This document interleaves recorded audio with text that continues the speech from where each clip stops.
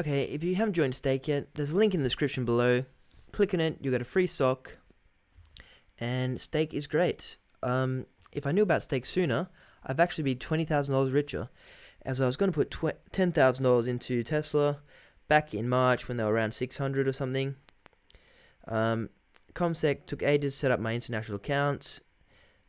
And then what else? You couldn't do it, you need to fill out a form. With Stake, it takes about 10 minutes, you're all done, deposit the money in, takes a day, and you're on your way. So, I wish I'd known you sooner, Stake. I wish I'd known you sooner. Okay, let's get in this stock, shall we? Without further ado, the stock is Brookfield Renewable Partners. Listed on the NYSE and the TSX. Here are some recent prices as of July 31st, 2020.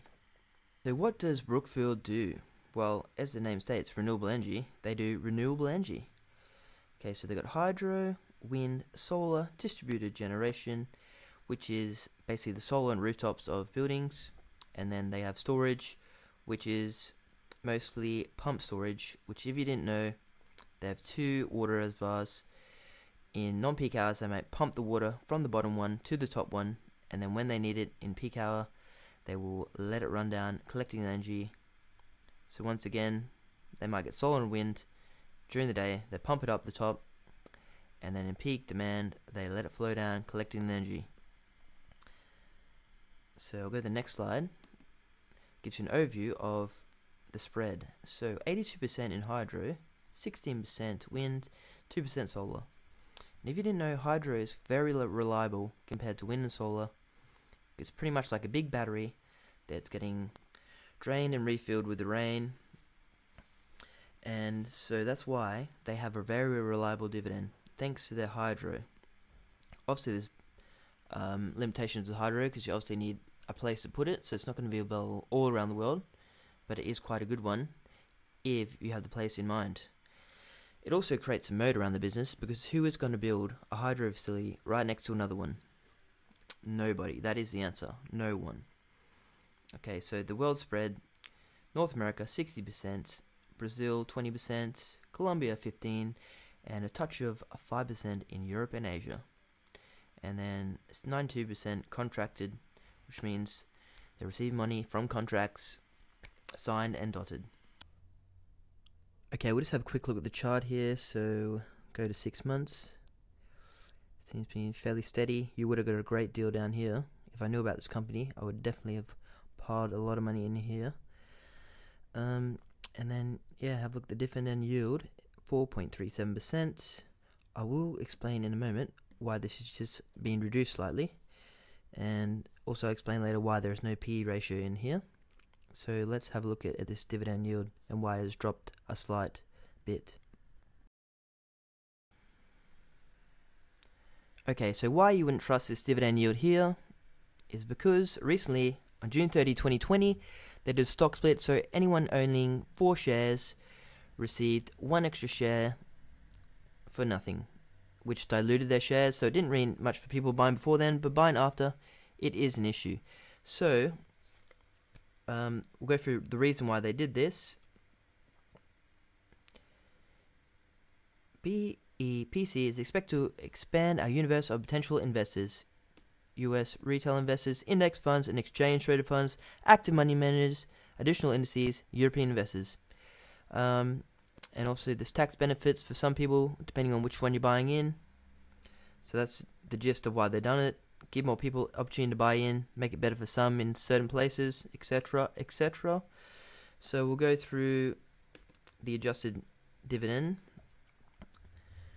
which I've worked out before was $1.73. I'll go through the sum again for you. So we take this trailing 12-month dividend payment of $2.17, times that by 4, and divide by 5. We get our new dividend payout, $1.73. Okay, so what was I going to work out? I was going to go back to the price and then divide this by the price to get our new percentage. So 3.8%, maybe close to 3.9 with that 7 there. thereabouts. Okay, so we'll move along now. Quick note to myself and to you, probably should only be investing in stuff you fully understand, something that's got a really good moat, something you're familiar with, and that is all I can say. I know Warren Buffett's been going down lately, buying in these stocks that are getting taken out by disruption, but really just think about your stock, how it's going to be in the future. Will it grow? Is it well priced? Does it have a moat? And don't just go throwing your money around on any willy-nilly stock.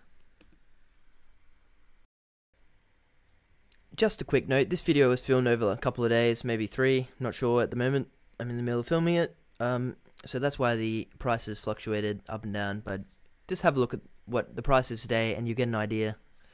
Do your own sums, own research is always the best. Okay, so I stated before, there was no PE ratio to work off. This is due to their big depreciation write-offs. So we will look at the free cash flow and then compare this number against the cost of buying the whole company to see what we're getting here. As you see here, they have quite good free cash flow. The trailing 12-month, $981 million, and then we'll look at the growth here from 2017 2019. Pretty good, 573 up to 868, and over $1 billion. So we'll do this sum now. Okay, so let's do this sum.